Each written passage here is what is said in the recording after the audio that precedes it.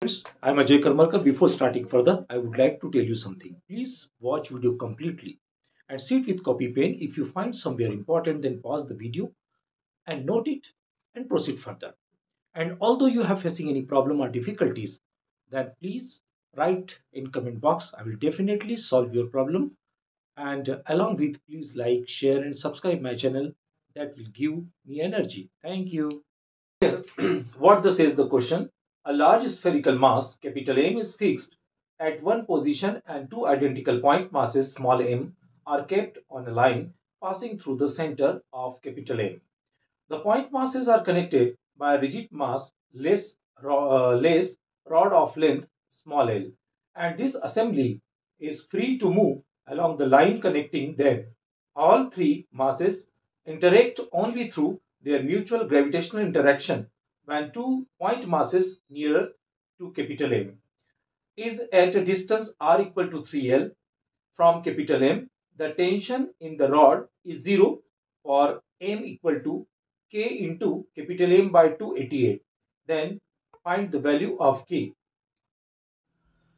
Now let us think about this question. Here we have given three rigid body. Here the bigger body having the mass capital M, and this is point object having the identical mass small m.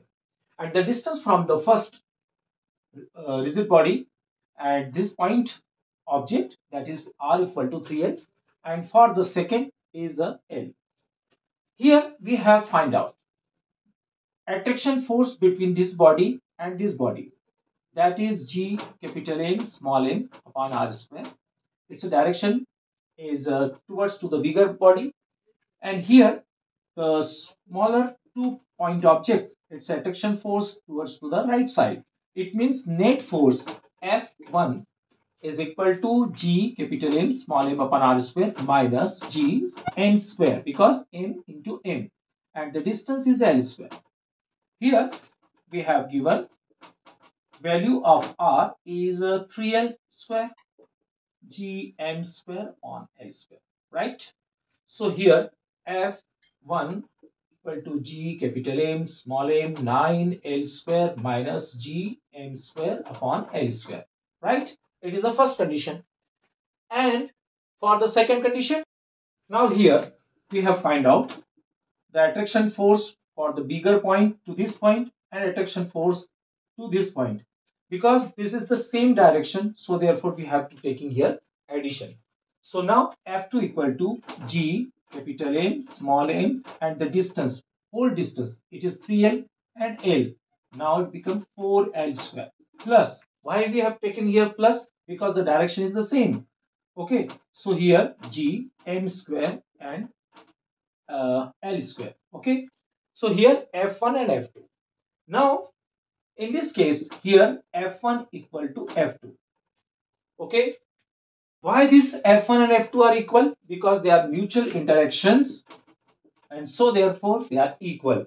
So now comparing G capital M small m 9L square minus G small m square L square equal to G capital M small m 4L square and plus G m square and L square. Solving this term by transposing the terms, G capital M small m get common, L square get common, then 1 by 9 minus 1 by 16 equal to G m square upon L square. G m square upon L square is 2 times, so therefore 2G small m square by L square. 1 small m and this m cancel out, L square cancel out, capital G cancel out, m taking the LCM 144 and 16 minus 9 and equal to 2 m. Okay, so here m 16 minus 9 means 7 and 144, and this 2 transposing and going to the denominators, then it become 288 small m. Now compare with our given terms, m equal to k capital M 288. Now k equal to 7. I hope so you understood this problem. Thank you. Thank you for staying till the end of this video, and I remind you, please like, share and subscribe my channel. Thank you. Bye bye. Take care.